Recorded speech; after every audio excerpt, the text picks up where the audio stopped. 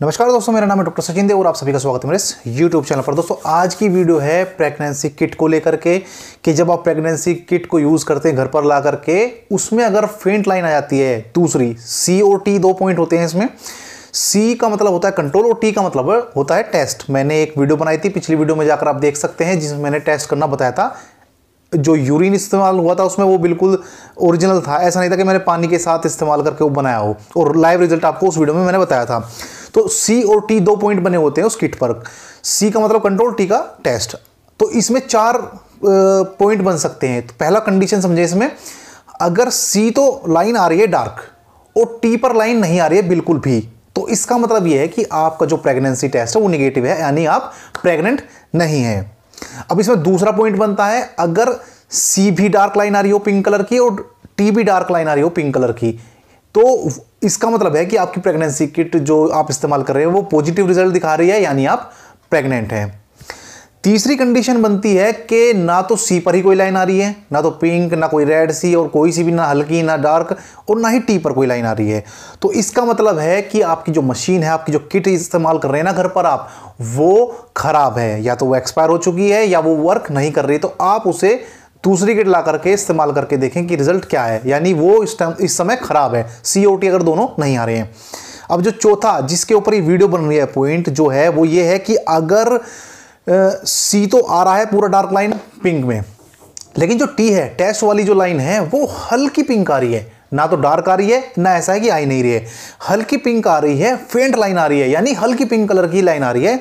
तो इसका मतलब ये है कि आपने टेस्ट जल्दी कर लिया है समय से पहले। देखिए समझिए बात को, जब आप प्रेग्नेंट होती हैं ना, लेडी जो होती हैं, उनके अंदर एक हार्मोन बनना शुरू हो जाता है, उसे बोलते हैं HCG।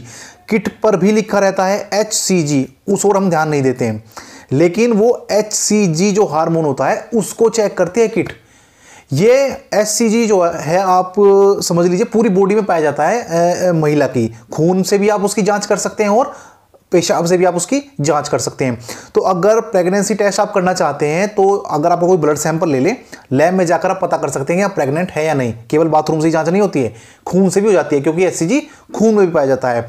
लेकिन क्योंकि वो पाया जाता है बाथरूम में भी, तो सबसे सरल तरीका क्या होता है, आपको खून नहीं निकलवाना पड़ेगा, शरीर में पिनअप नहीं कराना पड़ेगा, आप सीधे से अपना बाथरूम लीजिएगा और घर पर ही चेक कर लीजिएगा, ना ही कहीं जाना पड़ेगा, ना ही किसी को बताना पड़ेगा। तो दोनों तरीके से आप प्रेगनेंसी टेस्ट चेक करा सकते हैं। और जो HCG होता है, ये जब आप प्रेग्नेंट होते हैं और ये कोई प्रक्रिया शुरू हो जाती है तो HCG बनना शुरू हो जाता है। अब क्या हुआ कि आपने इंटरकोर्स के बाद ही 10 या 15 दिन के भीतर ही आपने टेस्ट कर लिया, तो HCG इतनी मात्रा में अभी नहीं बना था। HCG का तो टेस्ट कर रहे हैं हम किट में, HCG इतना नहीं बन पाया था और आपने टेस्ट पहले ही कर लिया। तो कारण क्या है, आपने जल्दी टेस्ट कर लिया है समय से पहले, इसलिए वो हल्की पिंक आ रही है।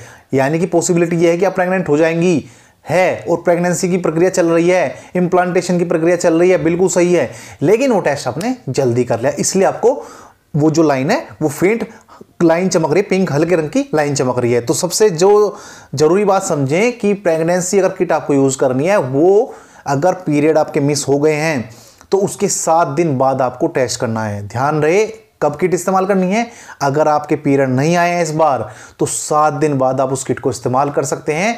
सुबह के टाइम आपको इस्तेमाल करनी है, सुबह के टाइम उठेंगे, जो सुबह का बाथरूम होगा, पेशाब होगा, उसको आपको इस्तेमाल करना होगा। 3 बूंद आपको किट में डालनी होगी, मैंने टेस्ट करके दिखाया हुआ है, आप चेक कर सकते हैं।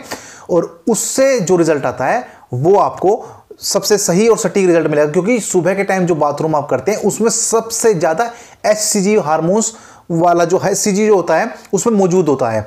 तो इस वजह से हम सुबह का ही बाथरूम इस्तेमाल करते हैं। तो HCG हार्मोन्स कब बनेगा, पूरा जो एक्यूरेट हमें चाहिएगा, वो आपकी अगर डेट नहीं आई है, मिस हो गई है, तो 1 हफ्ते बाद आपको टेस्ट करना है। अगर आप पहले करेंगे तो वही फेंट लाइन आपको दिखाई देगी। ज़्यादा डरने वाली बात नहीं है, और कोई ऐसा नहीं है कि कुछ गड़बड़ वाली बात होती है कि फेंट लाइन आ गई, डरने वाली बात नहीं है।